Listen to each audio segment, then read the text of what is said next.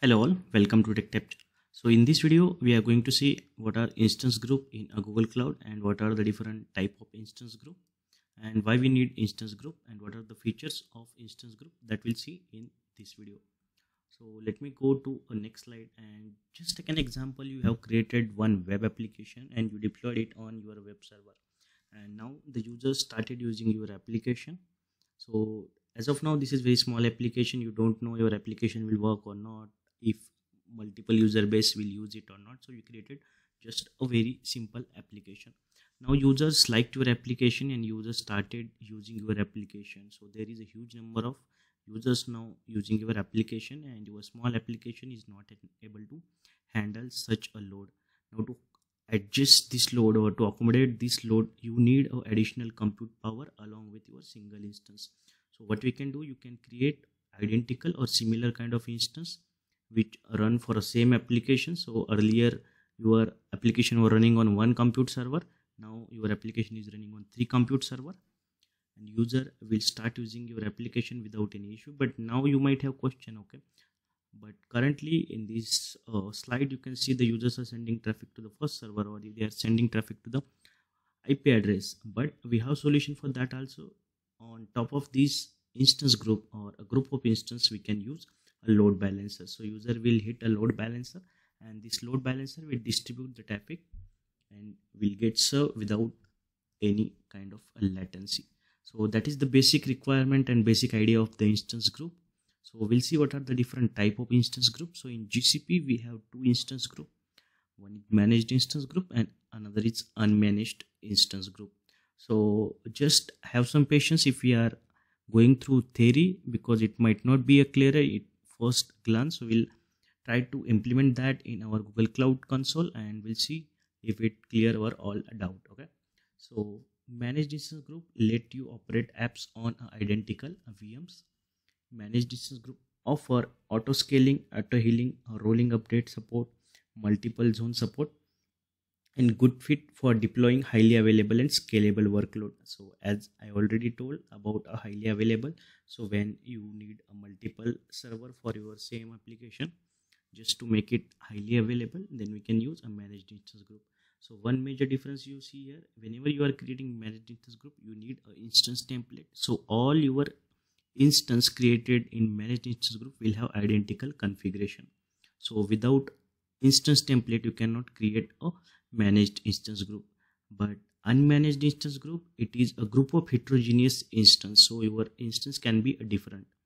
So that is the major difference of managed instance group. Managed instance group is a group of identical VM, where unmanaged instance group is a group of heterogeneous instance.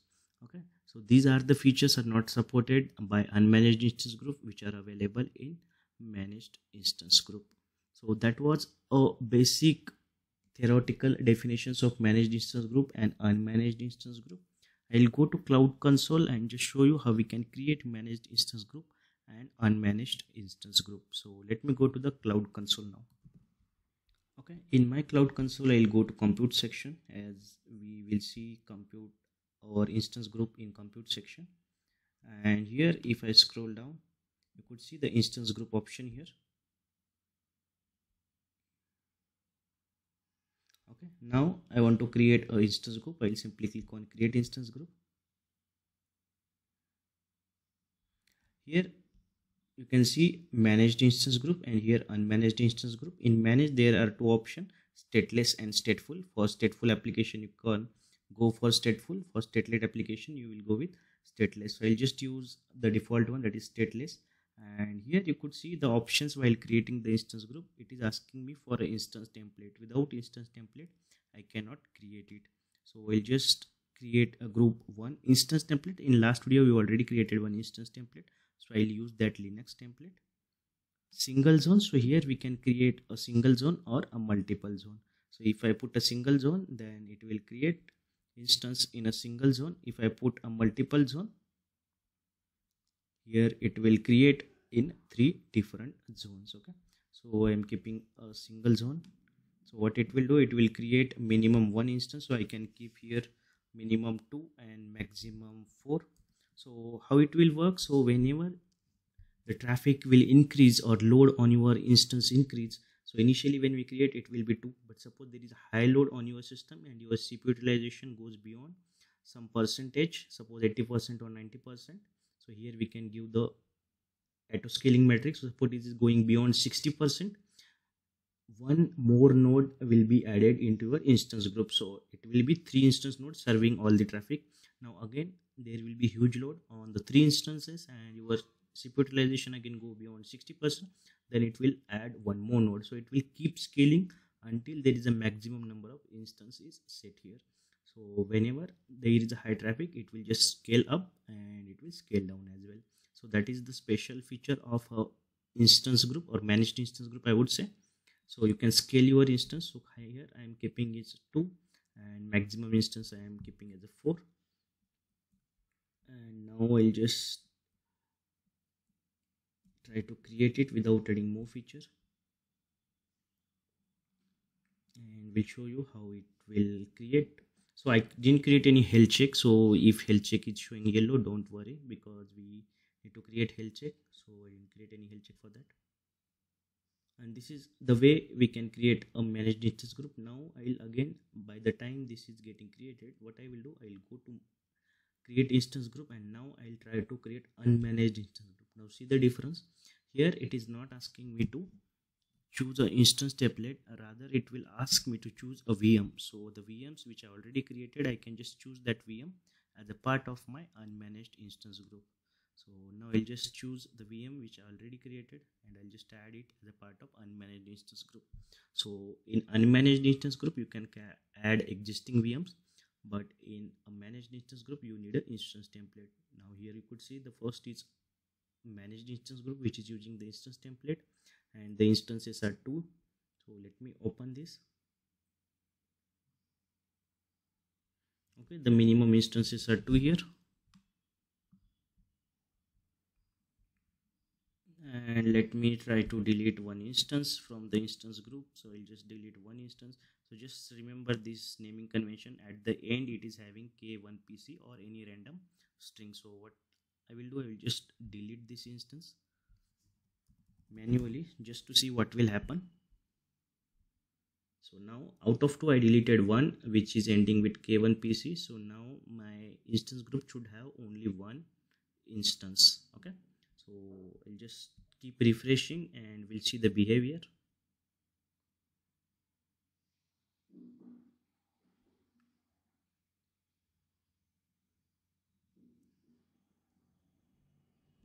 Okay, now you could see it started creating one more instance, because we have mentioned minimum number of instance should be 2. So if any instance is crashing, it will automatically create a new instance, and that is the feature of auto scaling.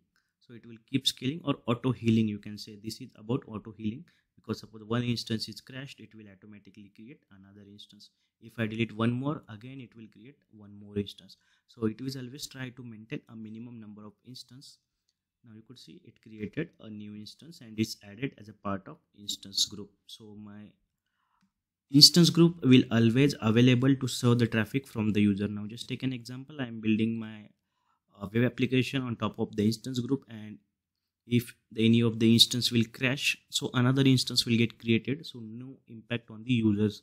But instead of instance group, I am hosting it on a particular single Linux instance, and Linux instance crash, what will happen? My application will go down. So to maintain high availability, we can use the instance group. Now you can see this auto healing feature is available in instance group. Managed instance group, let me check how it will work in unmanaged instance group.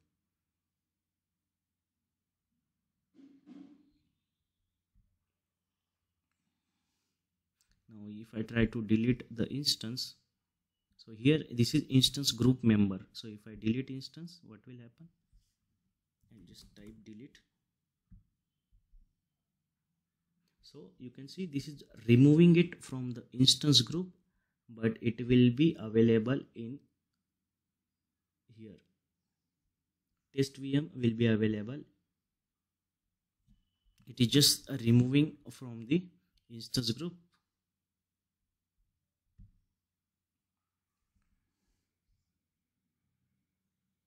Instance is being stopped, you can see.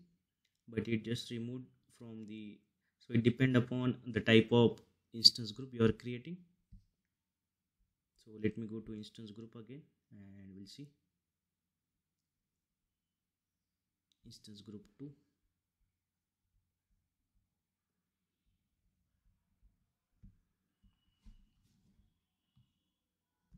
Okay, so it removed from here from the group and it deleted from the instance as well, but it is not creating any new one. Okay, so it means this auto healing feature is not available for unmanaged instance group. So as auto healing feature is available for your managed instance group, you cannot delete VMs directly from managed instance group. You have to delete the instance group. Let me try deleting the instance group first. So I'll try to delete, and then it will delete both of your instances. So this is empty now. There are no instance attached to your instance group. So I'll delete this one also. So now there are few features of a managed instance group like a rolling update. So we'll see that in our next video. So we'll see you in next video, and thank you for watching this video.